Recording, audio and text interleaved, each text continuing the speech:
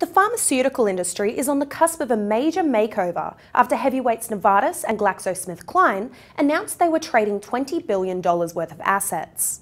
Swiss firm Novartis said it would purchase GSK's oncology portfolio for $14.5 billion, plus an additional $1.5 billion pending results from key cancer drug trials.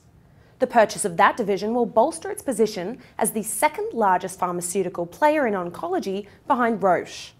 But that's not all. GSK will purchase Novartis' vaccines unit for a total $5.25 billion and up to $1.8 billion in milestone payments. The deal excludes Novartis' influenza business, which it says it will sell separately.